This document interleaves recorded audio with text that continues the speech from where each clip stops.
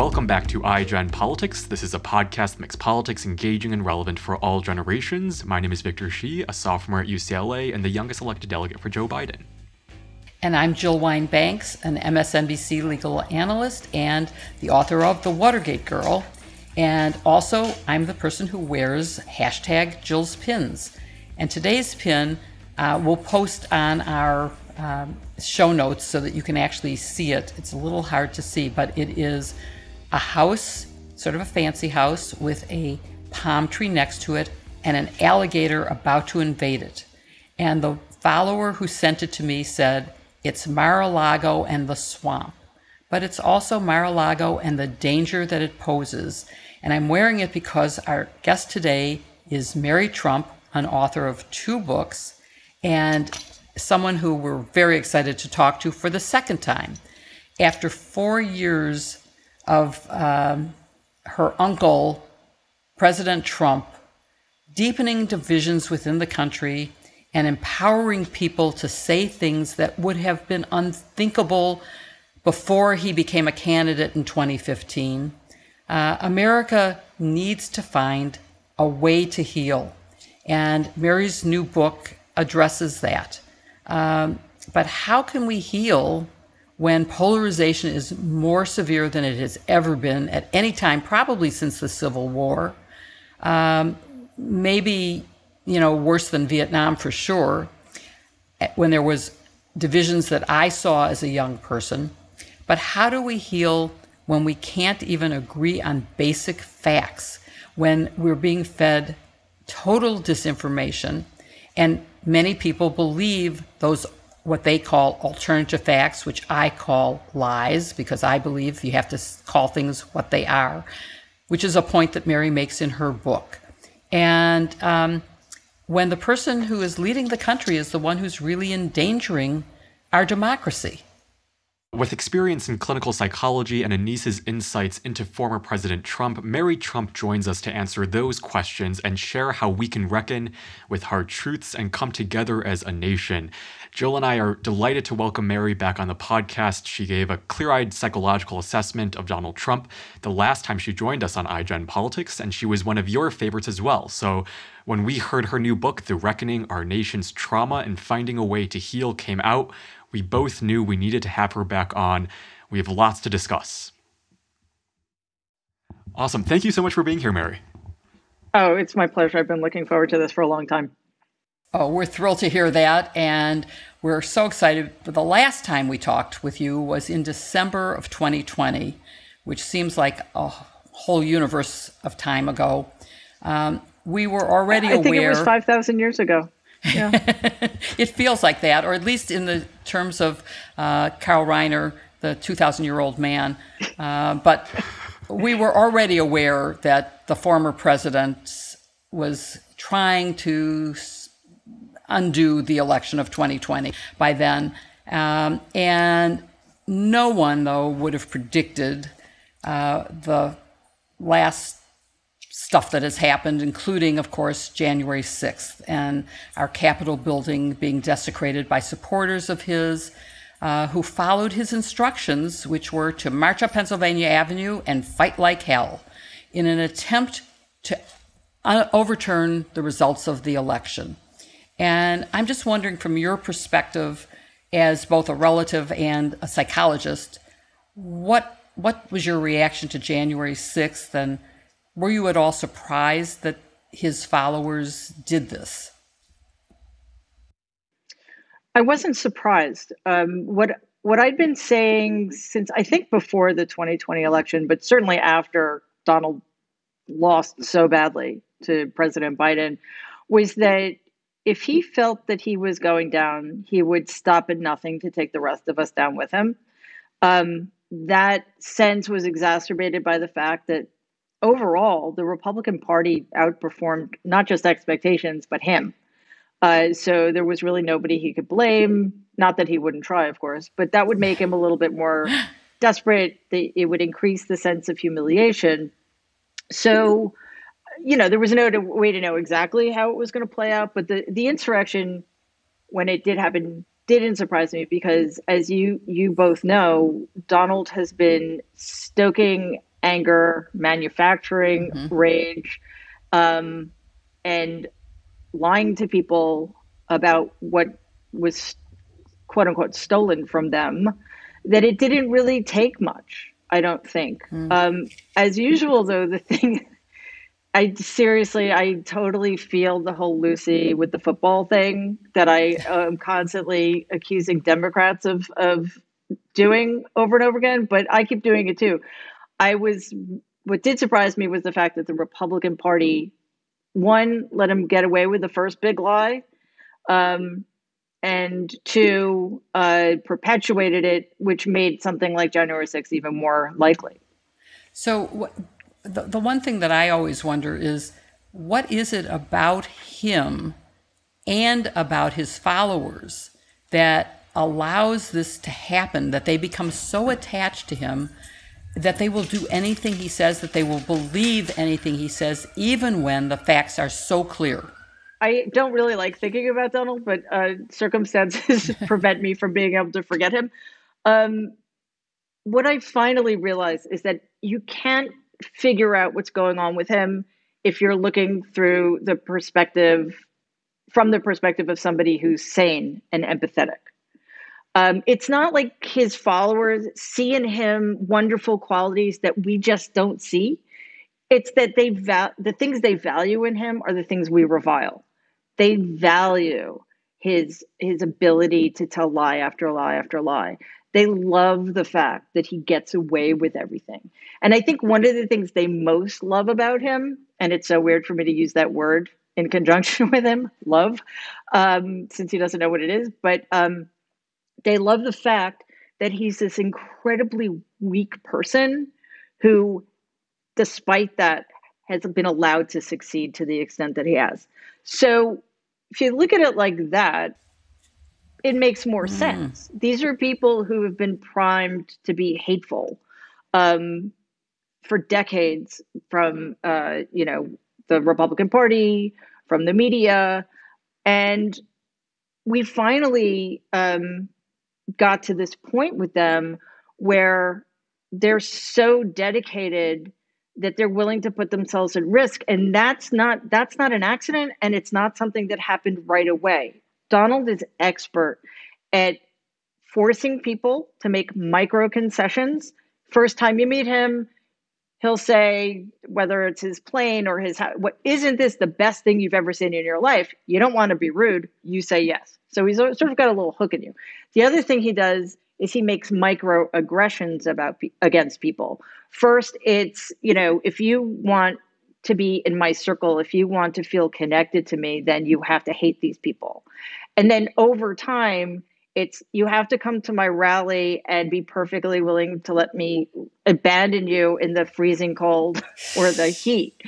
And then it's, you need to, in order to prove your loyalty to me, you have to go to a rally without a mask in the middle of a pandemic, putting your life and the lives of those you love at risk. Wow, that is a powerful and insightful analysis. Is there any hope? Is there any approach? Is there anything that would convince his followers what the truth is, what facts are? I mean, how do we get back to anything approaching a life that's based on facts and reality? One of the things we need to remember is that this is not something Donald did by himself.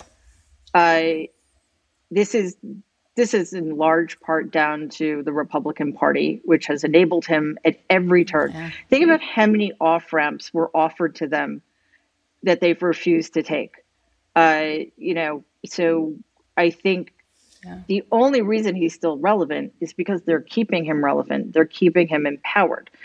So the other problem that we're contending with is the fact that, in any typical society, there are going to be 22 to 28% of us who are, as Hillary Clinton said, or as I like to refer to her, President Hillary Clinton said, are the deplorables. They're the white supremacists. They're the KKK, the Proud Boys, the neo-Nazis. Liberal democracy is supposed to contain them.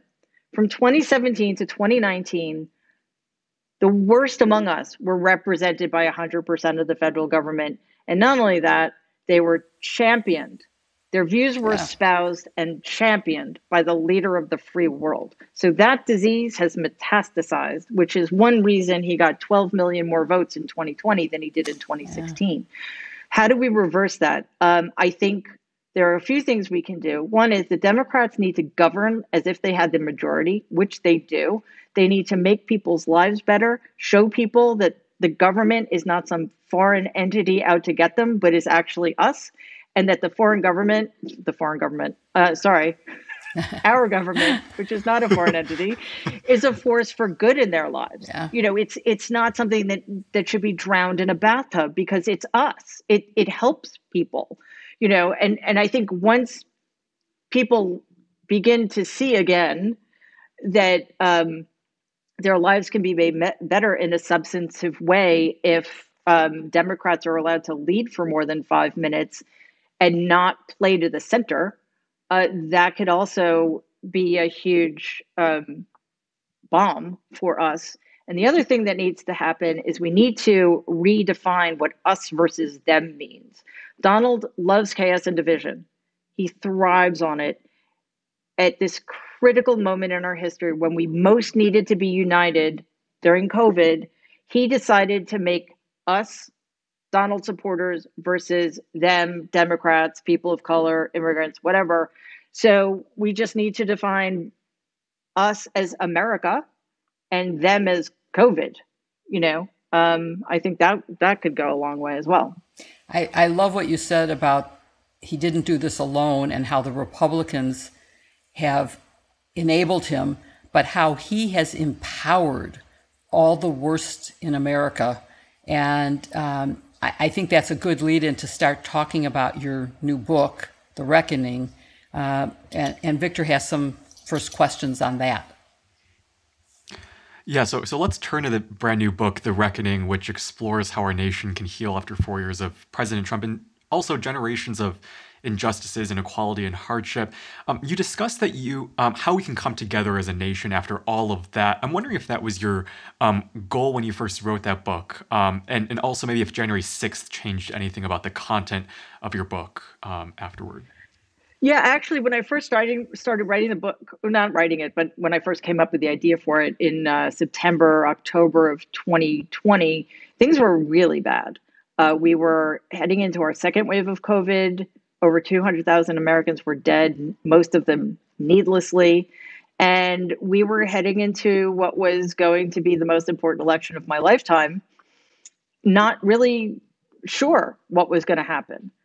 So we were dealing with these three interconnected crises: COVID, the economic fallout, and the fact that American democracy was at the precipice, which it still is, by the way.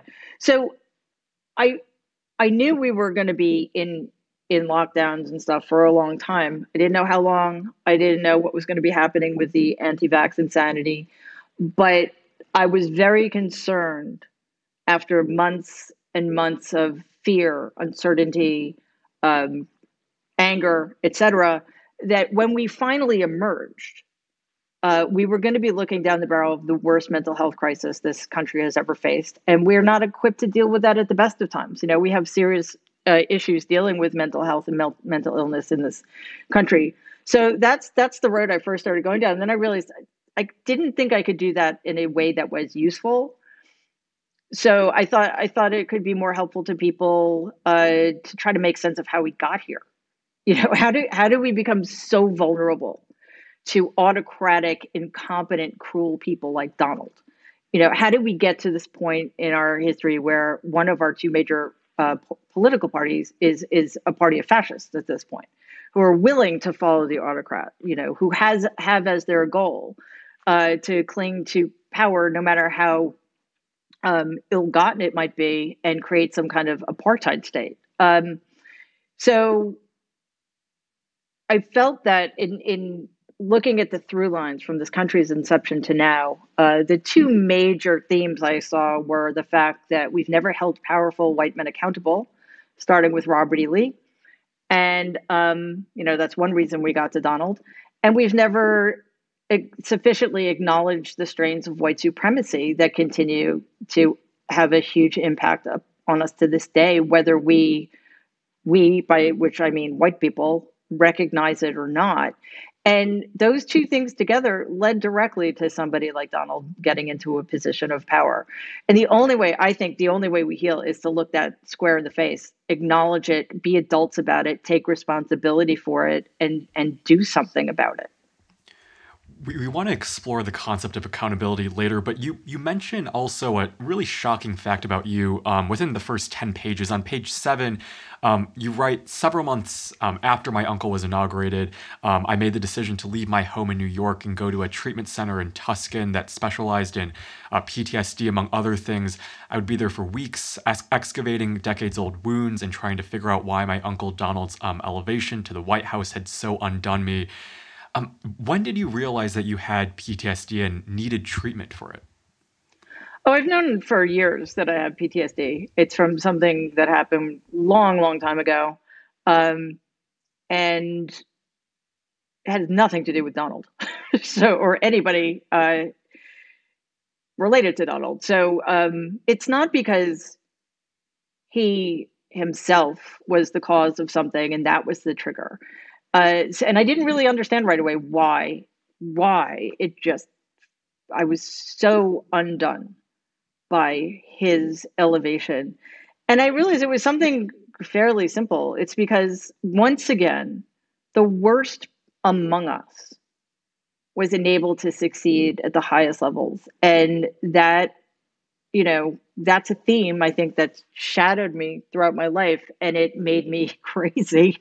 And again, I think when you're in the middle of something, and this is the problem we're facing now, we're still being traumatized. You can't deal with your trauma if you're still being traumatized. I was in the middle of it, so I was being triggered. I was having all sorts of symptoms, but I didn't realize it until somebody pointed it out to me. And the conclusion that I came to was either I deal with this now, I make the choice myself, or somebody's going to make it for me. So, what were when you went to the treatment center, what were some of the mechanisms that helped you overcome your PTSD? And I guess, did those help you get through the 4 years of the Trump administration?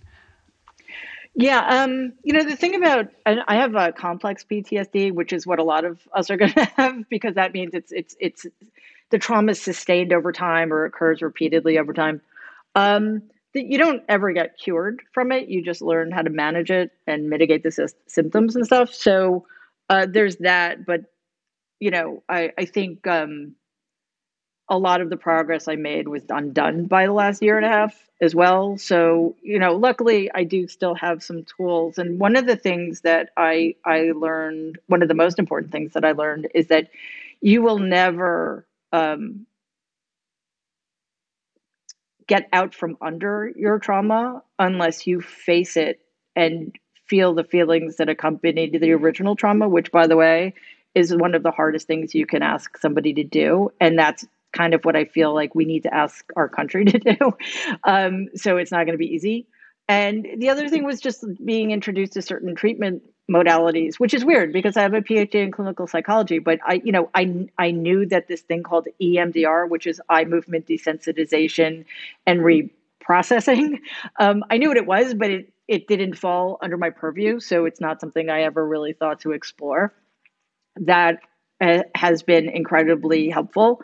And, I'm extraordinarily lucky. I have the ability and the assets in order to be in 3 different kinds of therapy to help me. So that's why I worry so much about where we're going to be in a few months or a few years. Because, it's not just more people are going to have PTSD than would otherwise.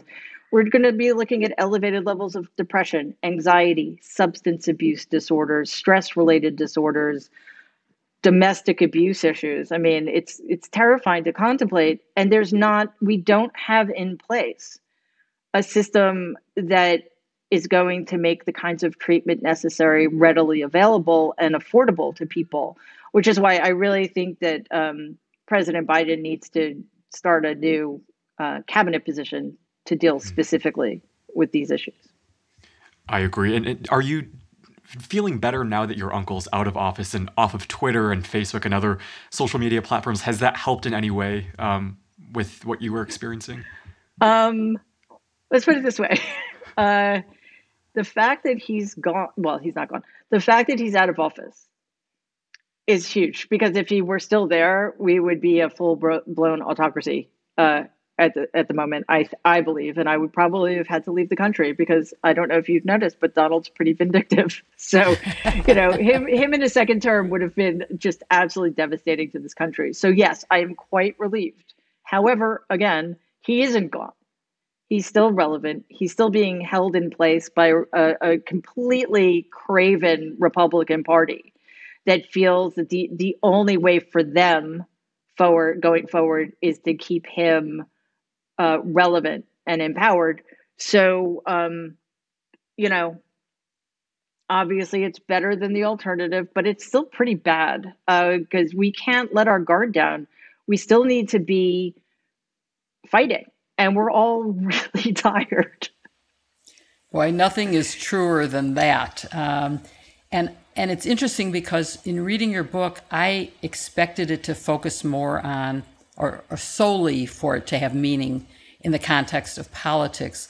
But I think I learned about how many of us, including me from my first marriage, suffered from PTSD, and how to stop feeling victimized by it and to take control of it. But you do talk about the difference between collective and individual trauma. And I found that equally fascinating. And so both as a psychologist and as someone who's gone through it personally, can you give us some more background on that and the difference between individual and collective trauma, and what's harder to deal with and how do we treat it? So talk about that. Yeah.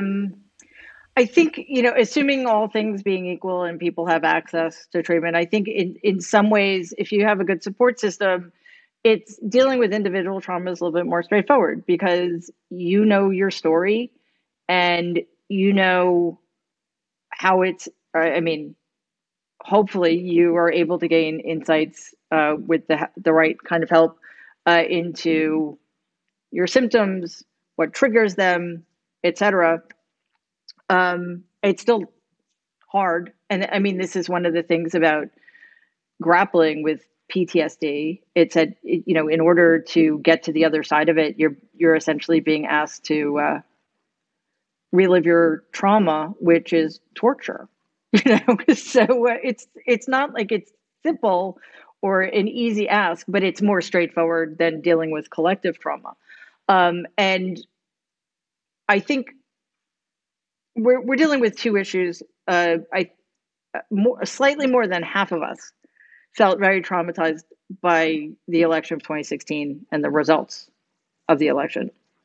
And we're continue to be traumatized by the breathtaking cruelty of Donald's administration, and the fact that because I guess, like nature, the media abhor a vacuum too. They needed to normalize him, which was incredibly dangerous. So to witness all of that was really traumatizing. And because it was only to maybe most of us, but not all of us, that was also very divisive. And it increasingly polarized us. And then comes COVID.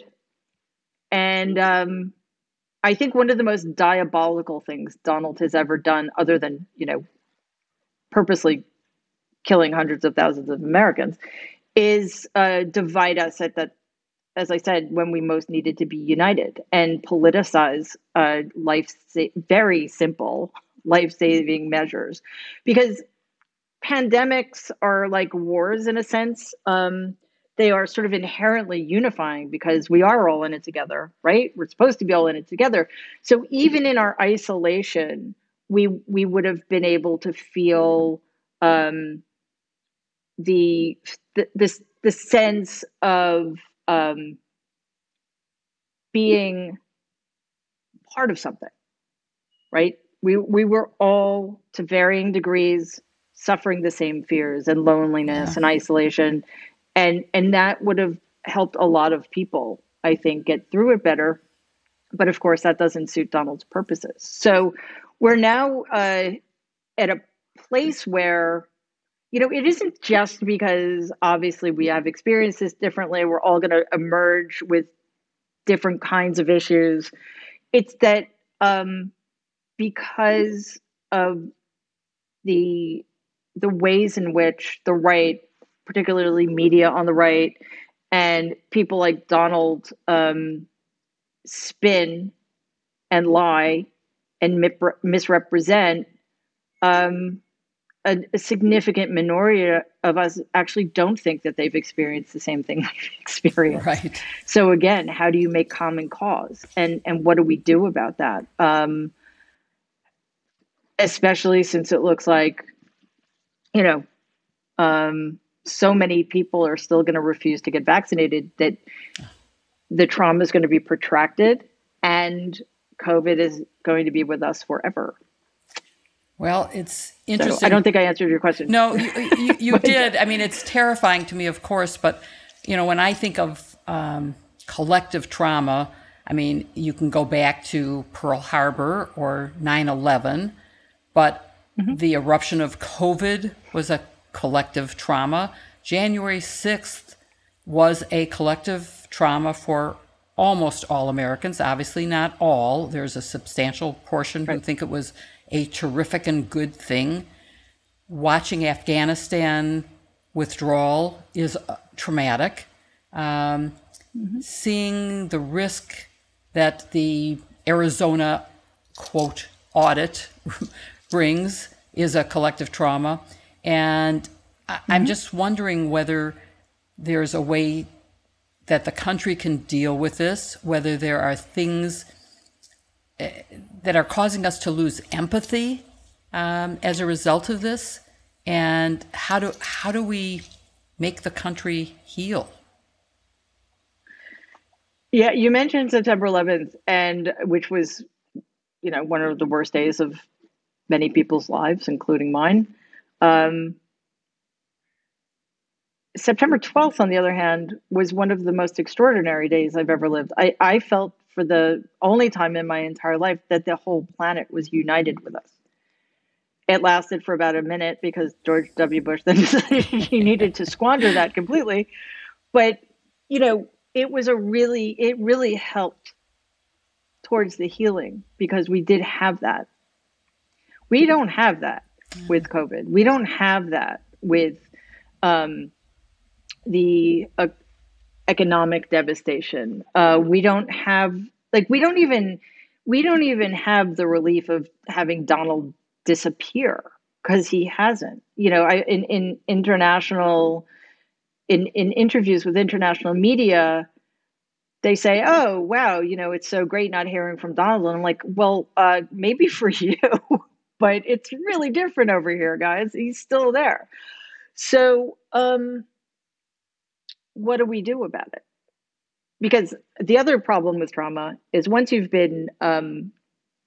experienced it, it kind of softens the ground and leaves you even more vulnerable to ensuing traumas.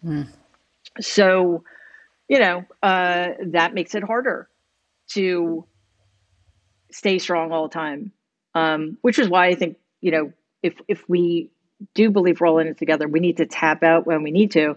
And, whenever I feel like, oh God, I can't deal with it anymore, I just think about Black women.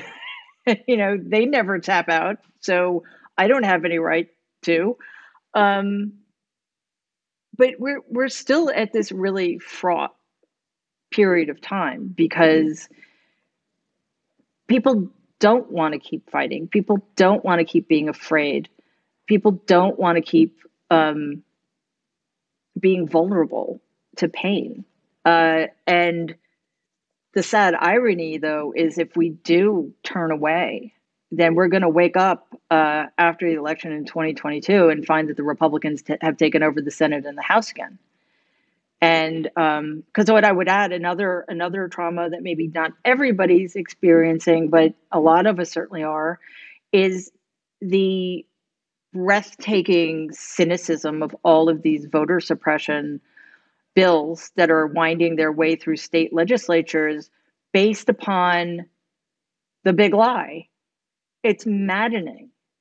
So again, I think, how do we get through this? Well, right now, we need to win elections. 2022, like 2020, is now the most important election of my lifetime. And 2024 also will be. So until we consolidate majorities that aren't vulnerable to the whims of a midterm election, we're going to be fighting this fight for a while, which is why it would be really helpful. It would be really nice if the Democrats acted as if they understood that we're in the middle of a national emergency. I think that would also help people feel better. Yeah, I think that's absolutely true. What I'm seeing happen, I know I get a lot on Twitter from followers who say, I'm just giving up. I can't take it anymore. I have to tune out. I'm not following the news as much. And to me, that's a real danger, because it's only by tuning in that we can take actions that are appropriate and start realizing that it's not just federal elections, it is also state elections. If there are more and more Republican-led states, they ultimately have a lot of control, and it's terrifying. And as I was listening to you just now, something flashed through my mind that I know this is going to be risky to mention, but I started thinking about how people in Germany must have felt in the late 30s and early 40s. How did we get here? How did he take power? How did this happen to us, an educated, cultured society? And that's my trauma right now, is worrying about losing everything that America has meant to me, because there are more than 70 million people who believe that Donald Trump helped them somehow and that he's been cheated, even though, of course, they keep seeing the lack of evidence of any of that. There is no fraud. There is no all of that stuff. So I think we all need to deal with that trauma. And you talk about it in your book, and talk about how when the person who had responsibility for the collective trauma is still around, and that's making our nation experience even more trauma, but turning away from it. How do we get people to turn into it? It's a really good, sorry, Sebastian. Where is he? Well, let's at least see him. Let our Facebook viewers. Make an appearance. Where are you, Sebastian? We want to meet you. Yeah, he just wants the attention. Okay. Apparently, come here. What kind of bird is he? Oh my God, he's an gigantic. Gray. What is he? He's a parrot. He's an African gray. Oh my God, he's beautiful with a red tail. Yeah, he's 24. Wow. And, he's very handsome. He is. Oh my gosh. He has a very intelligent looking face. Amazing. He looks like an owl. They're very smart birds. They have the intelligence of like a 3-year-old human. Wow. Okay. Jeez, well, folks, if you're not watching this on if you're not watching this on YouTube, you should be, because you can meet Sebastian. Yeah, parrots are often described as toddlers with can openers attached to their faces. That's why when he starts nipping at my Achilles tendon, I get a little worried. Dear. Okay, well, be a good boy, Sebastian. Anyway. Yeah. Okay, so I think it's an incredibly important question. And we can talk all we want, and this is largely about what my book is about, facing the truth and only then can we move on. But that's very complicated. That's a long-term project, and a lot of people are going to be very resistant to it. Yeah. Because white privilege is a thing. In the short term, though, I think one of the most important things people can do is, one, stay connected, and two, do something meaningful. If you need to turn off the news because it's too much, okay, fine. But you know what? Go register voters. Go volunteer for refugee organizations, etc. I mean, there are so many ways. I personally, right now, obviously, you can do more than one thing. If you need to do one thing, it's just we got to get people registered to vote, because everything is at stake. And it, as you said earlier, it literally just needs to. They just need to change things in Arizona, Georgia, and Pennsylvania, and it's over. So just do something proactive. And that's something that will absolutely, because it help you, because there's nothing worse in the context of the stuff we're talking about than feeling helpless and hopeless. It's demoralizing, and it feeds on itself, right? Yes.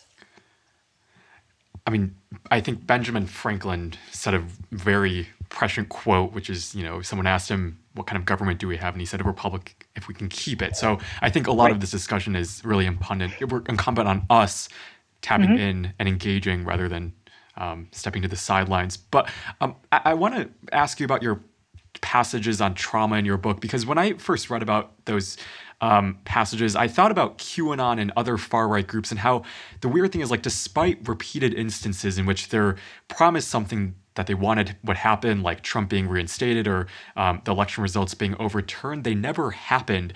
And yet people still remain a part of those cult-like groups.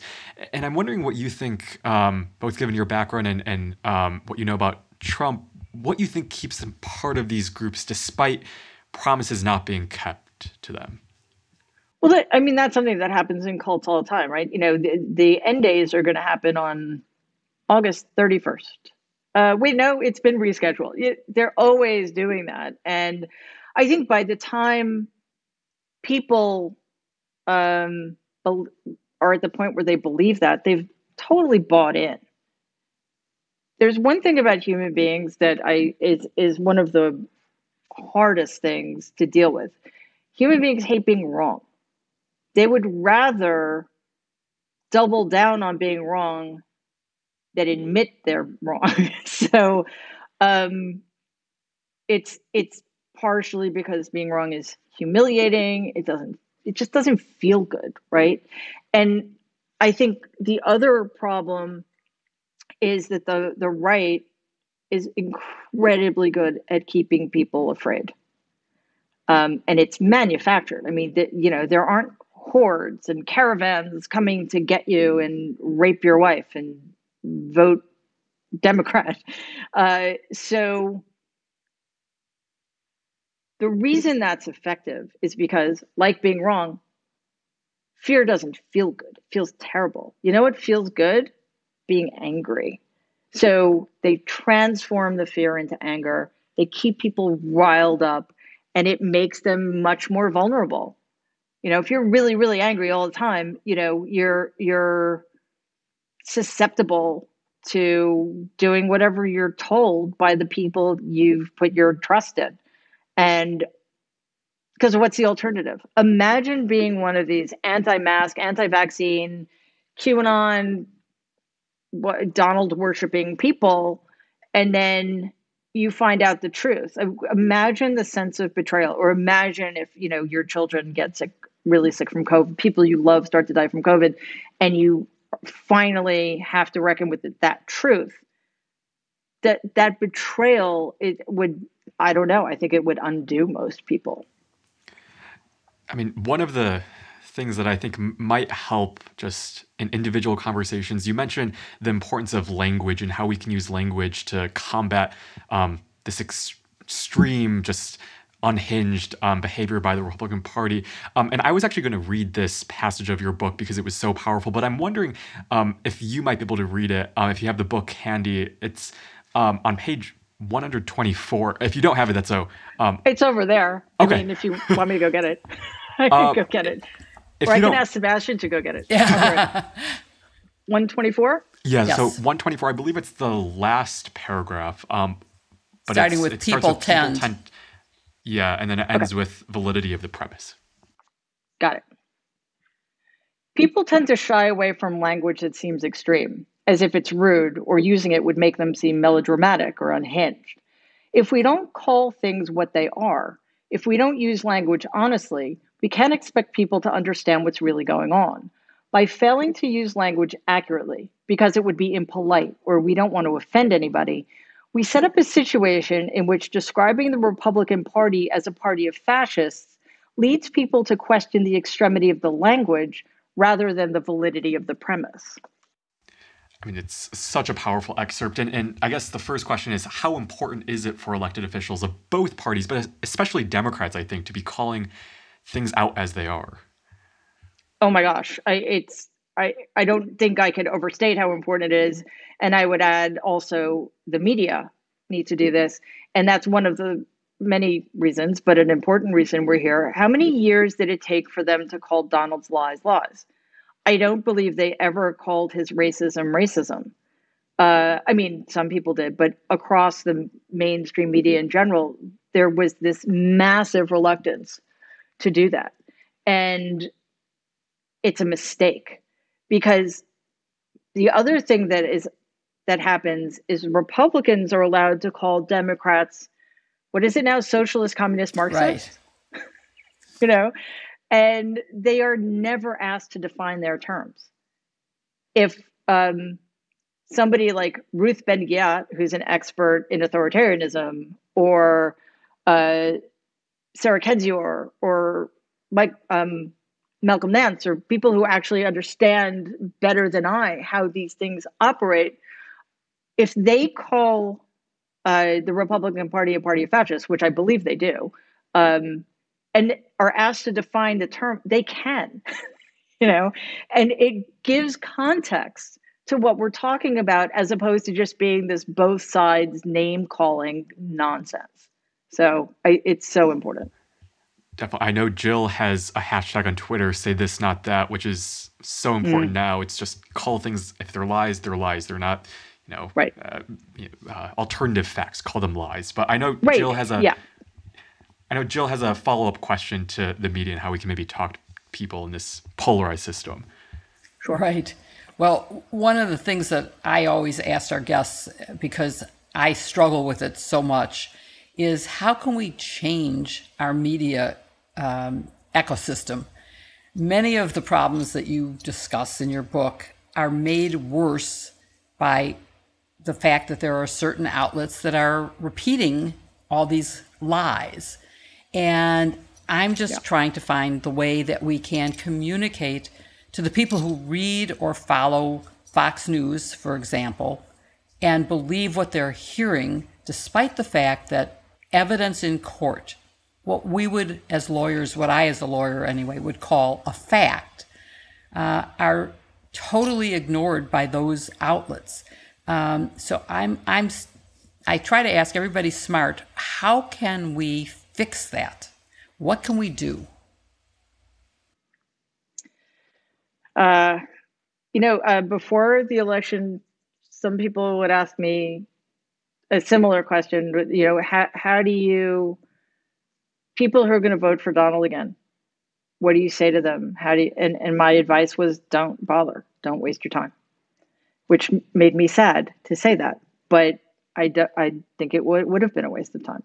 We're in a different situation now, and although just as much as at stake. And because that was sort of a time limited thing, this is an emergency. We just need to get as many people out to vote. And, don't waste your time convincing people who can't be convinced. So now I have to say, I think that we can't do much that's effective without serious structural change. Why is Fox News allowed to exist? I mean, the two best-selling books right now, at least right now. I'm going to try to do something about that. But one is called American Marxism, and the Oh other one is gosh. called Woke Inc. And they are both, I mean, I haven't read them. I'm not going to read them. But the premise of both of them is that critical race theory is destroying America.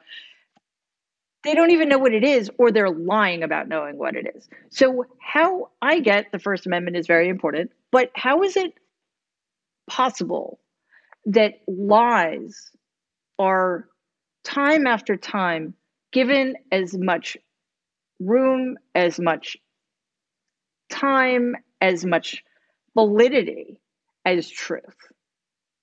It kind of mystifies me. I know it's a slippery slope. However, we're talking about lies that are getting people killed.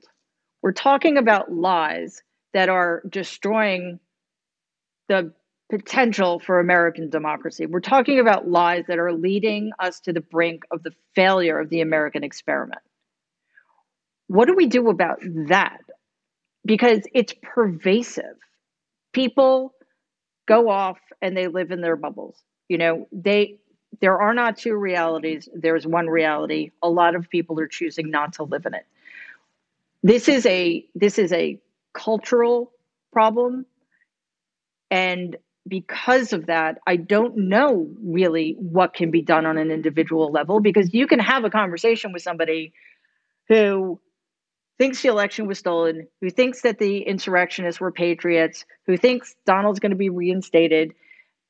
And again, I mean, and this is how I feel about the Democrats and bipartisanship. You cannot make common cause with people who either refuse to acknowledge reality or are not acknowledging reality because it is useful for them to lie about it. You can't make common cause with a political party that no longer believes in American democracy. So if you're trying to have that conversation with an individual who believes all of those things, none of which is true, you can't say, oh, we'll agree to disagree. And I'm not entirely, because no, they're wrong. As you say, Jill, facts are facts. It's not a question. I don't care if you believe in climate change. I don't care if you believe the election was stolen. Not that it's not true. Facts are the climate is changing catastrophically. Facts are the election was as free and as fair as an American election can be at the moment. Joe Biden won.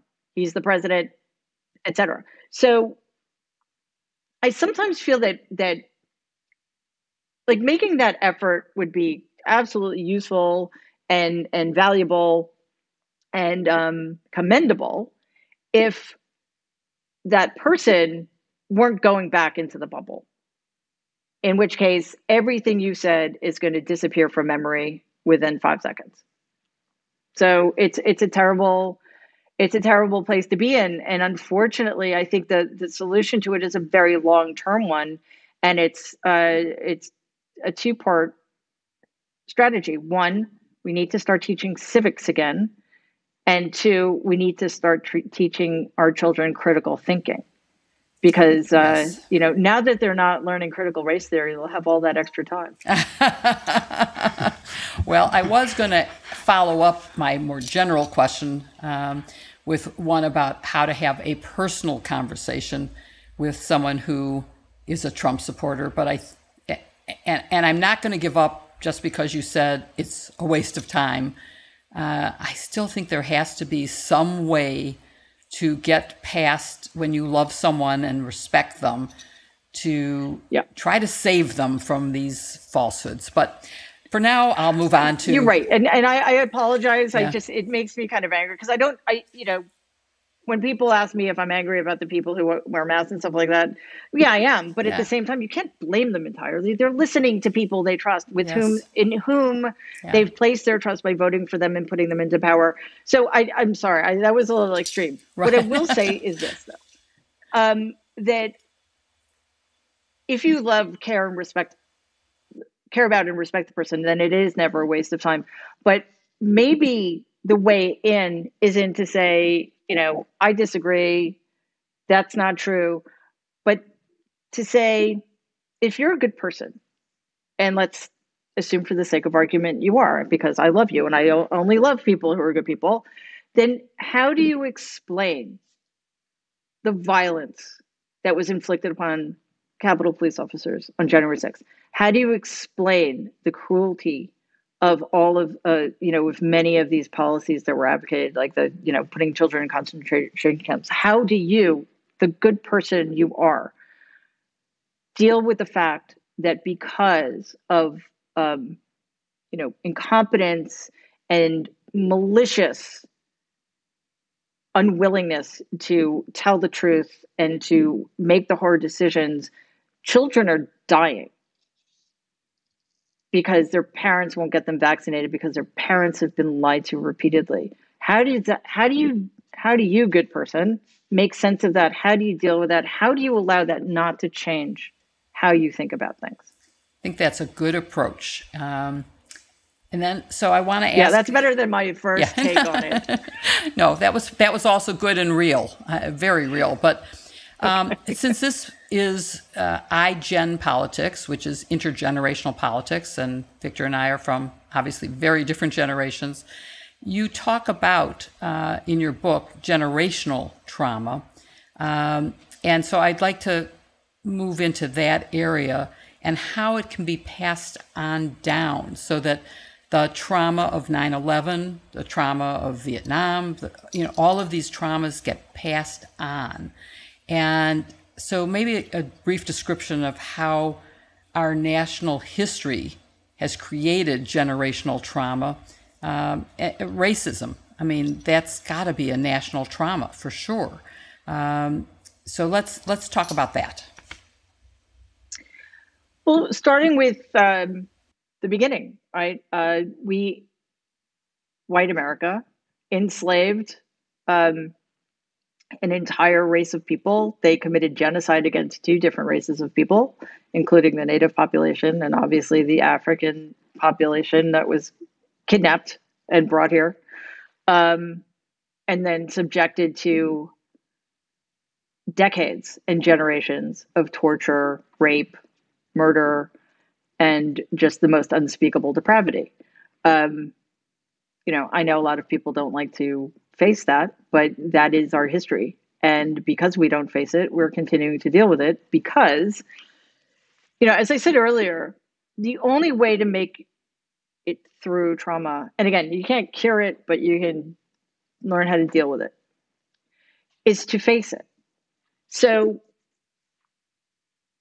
after the Civil War, enslaved peoples were freed, but then nothing much else was done to make them part of our society or our democracy. I mean, the franchise was achieved, but within 12 years, at the end of Reconstruction, Black people in the South were once again living essentially in a closed fascist state and had been terrorized out of their ability to vote.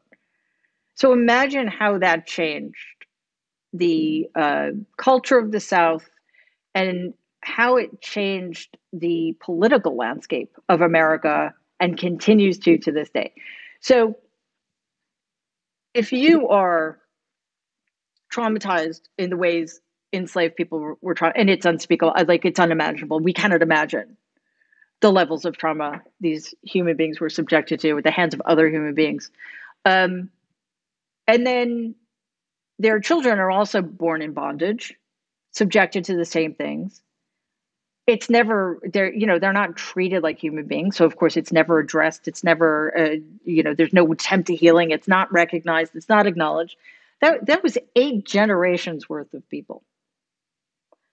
And I don't think much changed in the 100 years of Jim Crow between the Civil War and the Voting Rights Act of 1965.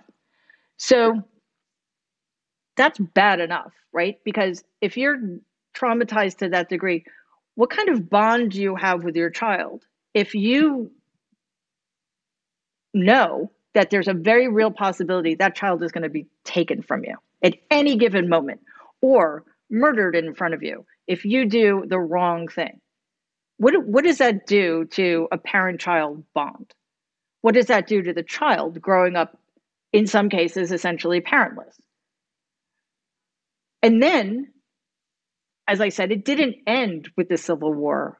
Brian Stevenson, who is the founder of the Equal Justice Initiative, has said slavery didn't end in 1865, it evolved. And that's what happened in Jim Crow. That's what happened with the Black Codes that, again, disenfranchised people and basically made it possible for white people to torture, rape, and murder Black people with impunity throughout the 20th century. So that adds to the trauma that's already been handed down to you. I mean, this exists at a biological level. It's called epigenetics, but also just from a psychological perspective. It's incredibly powerful and negative force that gets compounded. And it's compounded again when with the war on drugs. It's compounded again by the de jure segregation of our neighborhoods and our schools. And it's compounded again with the modern day equivalent of lynching. When you cannot be a Black person in this country, leave your house, and be absolutely confident that you're not going to get killed by a police officer. So we have a lot to grapple with. We have a lot to atone for, but it has to start with acknowledging it, that for generations now, this trauma has been passed down, and worse, it's been compounded because we fail to grapple with the original traumas. Boy, that is so powerful. And what it made me envision as you were talking was I recently had the opportunity to visit the National Civil Rights Museum in Memphis. And I was traumatized in many of the exhibits. When you see the recreation of a slave ship and the conditions that human beings were kept in to be brought here, when you see the bus that Rosa Parks sat in, when you see the timeline, I think this was maybe one of the most traumatic, of voting registration among Black citizens. It went up right after Reconstruction, or during Reconstruction, right after the war. But then Jim Crow came, and so the line goes up and then it falls off. And we have not gotten back to the number that were registered right after the Civil War. That is traumatizing to me. And so I'm going to ask one more question about this topic, which is, you sort of suggest that accountability is the way to deal with this. And I just want to see whether we're doing enough to hold accountable what's going on now. Is the Fulton County DA doing enough? Is Cyrus Vance doing enough? Is Merrick Garland doing enough? Are all of us as citizens doing enough to make sure that the Voting Rights Act passes, that John Lewis Act passes, that people get registered, and that we hold accountable people responsible for January 6th, etc.? And the other thing I just would add, a historical note, is that during Reconstruction, Mississippi had 2 Black senators. Yes, exactly. So imagine. Yeah. So no, we're not doing enough. Nobody's doing enough. I don't know if Merrick Garland's doing anything, which terrifies me. I have to hope that he is, because if he doesn't, and failing to hold people accountable is another way of traumatizing others. So, I mentioned Robert E. Lee. He suffered practically no consequences for being a traitor to America and fighting a war against America in which 750,000 people were killed. So for those indescribable crimes against humanity, he was made president of Washington University. And then after he died, it was also named after him. So it was named Washington and Lee University. To make it worse, Robert E. Lee, who owned other human beings and tortured them and betrayed his country, was pardoned by Gerald Ford. what imagine being a descendant of an enslaved person, and like how do you comprehend, how do you take that in? So no, we're not doing enough. The Democrats have to understand that our lives are at stake here. They need to get rid of the filibuster. They need to and I know some of this is controversial, but I don't care. I mean, the Republicans have been stealing from us. They have been burning the rule book. So I'm not talking about, stepping out of line in order to do harm like they do, or in order to destroy our country like they do. I'm talking about just having the guts to make hard decisions that may be unpopular, that maybe, cross a line here and there, but that ultimately will save our democracy. Get rid of the filibuster, add 5 seats to the Supreme Court, double the size of the federal judiciary, balance what has become totally out of balance because of people like Mitch McConnell, who has turned the federal judiciary into an entity that does not represent 70% of the American people.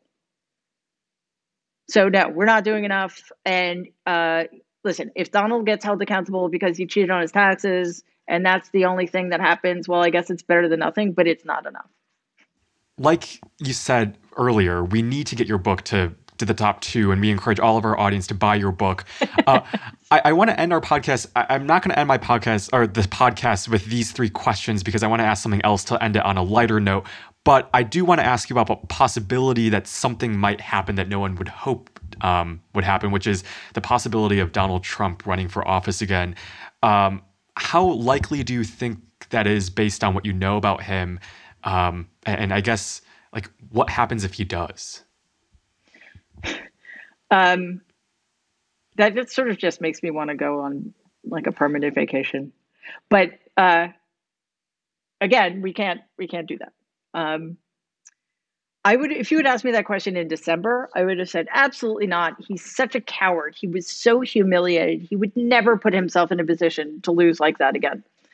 And then along come our friends, the Republicans, and again allow him to perpetuate the big lie, allow him to get away with inciting an armed insurrection against our government. So he feels, as he always has been, immune to any consequences. And on top of that are all the voter suppression laws we talked about earlier. So if it got to the point where Donald felt that if he ran, he couldn't lose, why wouldn't he run? And that's, I think, what the Republicans are trying to engineer, because they know that there is nobody else on their side in a position to run who has whatever it is Donald has. Who has that charisma, so to speak. Hawley doesn't have it. Cruz doesn't have it. Cotton doesn't have it. None of my cousins has it. That's for sure.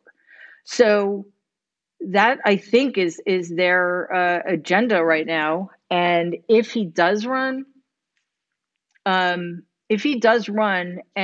those of us who care about this country and care about the future of the planet, because imagine what would happen if the most powerful country on the planet became an autocracy. If we don't treat that as if our hair were on fire, then I don't know. Boy, I don't know. I think you've inspired me and encouraged me to make sure that I do everything possible in terms of voting rights and elections. And I'm going to work really hard because of this discussion with you.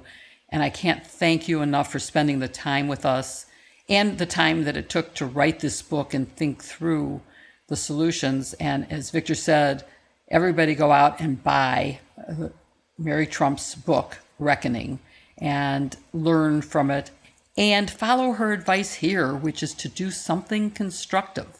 Get involved and take action. If you can't bear to hear Donald Trump's voice, well, luckily we don't hear it that much anymore on most media outlets.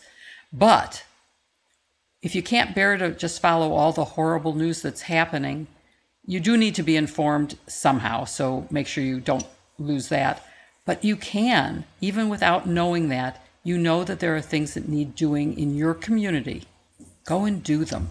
And we'll look forward to hearing from all of you who are listening or watching as to what steps you're going to take to be involved to solve the problems of this country, and to thank Mary Trump for writing this book and being with us today.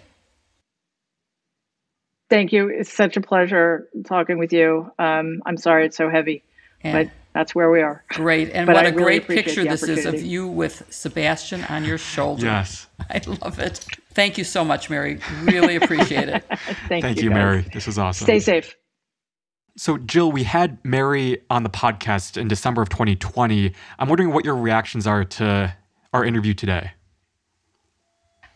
First of all, it's hard for me to believe that December of 2020 is only 8 months ago. It feels like we are in a different world. I thought both interviews with Mary were terrific, that she's a great guest. She's very thoughtful. I thought the first one gave great insight into who her uncle was and what was motivating him. And this one, I thought, gave a lot of insight into what our democracy is, what our country is, who we are, and also how personal trauma is. That it's not just that we're all traumatized by the events, but each of us has our own personal trauma. And I felt really good about that. I also was very interested. She mentioned two things that I wanted to ask you about. One was critical race theory, and the other was basically media literacy. And Illinois just passed a law, Governor Pritzker just signed it into law, requiring that students be taught media literacy. And while you and I have often talked about how important it is for people to get critical thinking skills, and we would have added, if we had been asked, media literacy skills, the idea that it's being taught in, for example, Southern Illinois, not just in Evanston, where I am, means that the teacher teaching it is going to have a very dramatic impact on the students they're training. And so now I am a little worried about how it will be implemented. Did you have anything like that when you were in high school? First, I think Illinois is making amazing strides, at least when it comes to transforming the classroom. They also passed a bill that would mandate Asian American history in the classrooms in middle school and high school, which is a step forward for other states to follow as well. But I shared your concerns. I sent you that article, and we talked about the concern that we had, especially in Southern Illinois, because we live in Northern Illinois. We live in the suburbs of Chicago, and in our area, the teachers you don't see many Trump supporters as teachers. But once you get to Southern Illinois, it's like you see a lot of those people who you could see on TV protesting, mask mandates or definitely supporting Trump openly. But I agree. I think the intentions of this bill are so needed. I think we need to teach students how to be aware of misinformation, disinformation, how to detect that, how to combat it. But as you say, I think the complication is, once you get to Southern Illinois, or once you get to teachers or parents or students who get their sources from Breitbart, Fox, OANN, it's, I think, a really complicated and could be dangerous situation for how that curriculum is taught. But I think the intentions are great. I think if we can find a way to somehow teach this in like a nonpartisan way, if that's even possible, that would be ideal. But also in terms of critical race theory, I know I wasn't taught critical race theory. What I was taught, however, was how to be a person who recognizes that our society has gone through so much racism towards Black Americans, that we've dealt with, this society that hasn't lived up to the ideals that we promised in our Constitution, Declaration of Independence. And I think a lot of that is being misidentified as critical race theory, which has become this culture war issue for Republicans. But no one is teaching critical race theory, which I think, as you would know, is something that is taught during law school, not in elementary and middle schools. But I think a lot of the steps that Illinois are taking is good. It's just finding a way about how we can implement that without causing some sort of execution. Illinois. Execution is always the important thing, whether it's in Yeah. evacuations from Afghanistan or in execution of this new well-intentioned law to make sure that students do get the kind of critical thinking skills and media literacy. Those are I do all have one question wonderful for you, Jill. Yeah, I do have one question for you, Jill, because we often do talk about civics and the importance of students learning civics. What was it like during your day? Were you mandated to take any civics classes? Because I know in my school we were, but a lot of Illinois schools, or I guess a lot of schools across the country, don't mandate civics anymore as a condition to graduate. I guess it depends on how you define civics. We certainly were taught that there are 3 branches of government. We learned the basic rules of the Constitution, which unfortunately, if you stop 100 people on the street, I'm not sure how many of them know there are 3 branches and what they are, and what the relationships are between them and what the role of the Supreme Court is. I think those are essential things for people to exercise their vote. You can't vote if you don't understand the structure of government. So I think that's really important. And going back to critical race theory, I read a really interesting article in one of the Columbia alumni magazines by 3 professors who are teaching critical race theory. And it is a law school philosophical issue. It isn't something that is being taught in grade school. So we're using the wrong terminology when we talk about that critical race theory shouldn't be taught. Black history should be taught. And that includes some of the ugly parts of American history. But if we don't know it, then how can we make this a better world? And I think our goal here on this podcast is to inform and educate so that people can get involved to make this a better world. And I think we can and we must.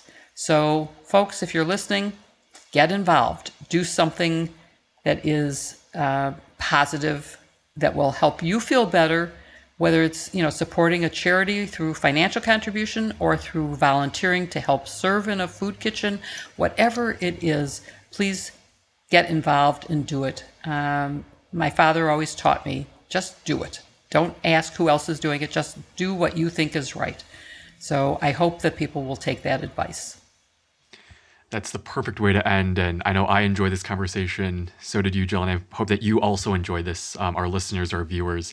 We're going to have a brand new episode of iGen Politics next week, but feel free to share our podcast wherever you follow it, wherever you download it on YouTube. And then we'll see you next week. Thanks so much for listening.